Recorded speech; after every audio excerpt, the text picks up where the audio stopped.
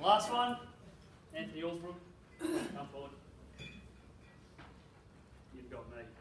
Right.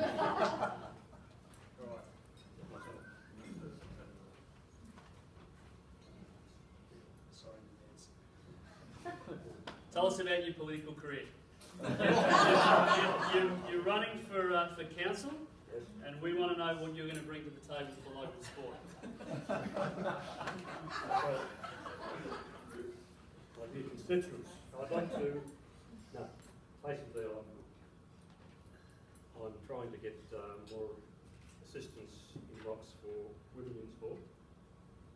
We've got a lot of junior girls playing football, for example, and they go to the football grounds and the only change rooms there are for men. And they've got to train at different times, etc. So I want to see women in sport properly recognised and hopefully do what I can to help Knox basketball. We've got a stadium that's falling apart, and I think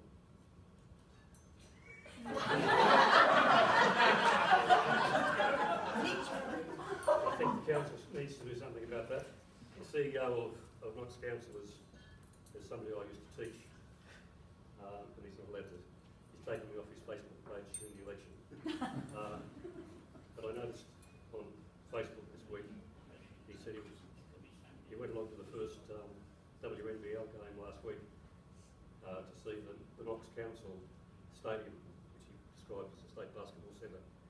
So if they're starting to see that as theirs, I want them to see that Knox Baronia is also theirs, and we've been paying so much rent there for the last 20 plus years. We should own football grounds get supplied for footballers. They get their own facilities and they pay hardly anything for it.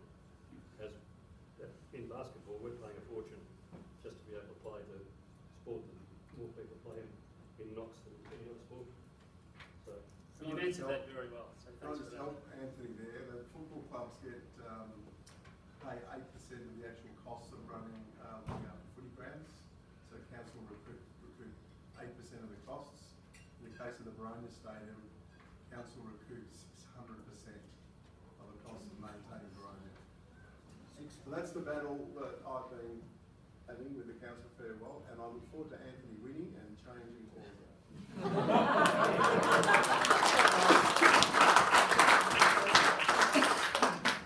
My second question is, can you tell me about what you remember the day that Steve Kavanagh interviewed you for the advisor role at Knox? What do you remember about that day? Look out. Oh, it was a night, you think? Well, he was trying very hard to get me to change, because I was at Sherbrooke at the time. I was the advisor at Sherbrooke.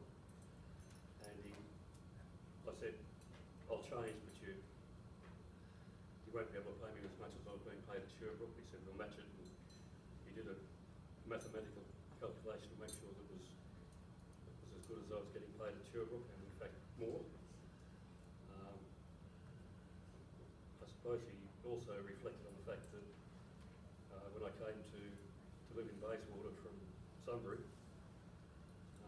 I actually came to Knox in 87, 86 to referee. So at that stage, I think you were just starting. We were both coaching Knox Cougars teams.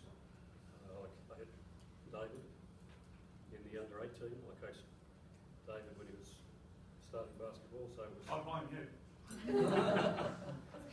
So it was sort of a family reunion in a way. I felt I was coming back to work with a good friend.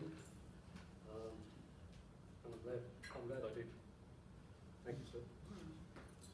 And my final question, what will be your legacy at VBRA Knox branch? You don't have to be tall to referee. Megan and I have shown that. Can I just say another thing when you mentioned that? You talked about whistles before. Yep. I got an email today from Referees Warehouse, and they're selling the ultimate, they call it the ultimate molten bizarre referee whistle. It costs $100. It's a two-tone whistle that they say will instantly stop any player from running. So if anyone would like to buy me one,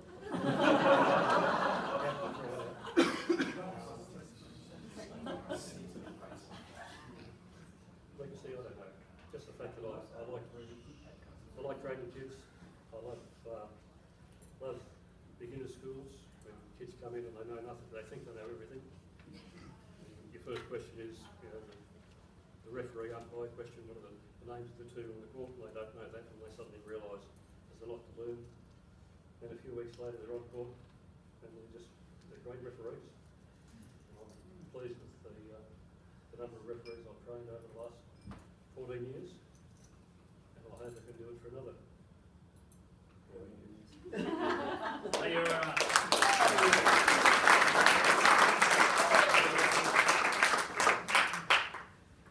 Established 10 years after I started refereeing. There you go. Did you see that? If you take another step that way for me. Step this way. All right, guys, we're going to move into the last round, the ultimate round.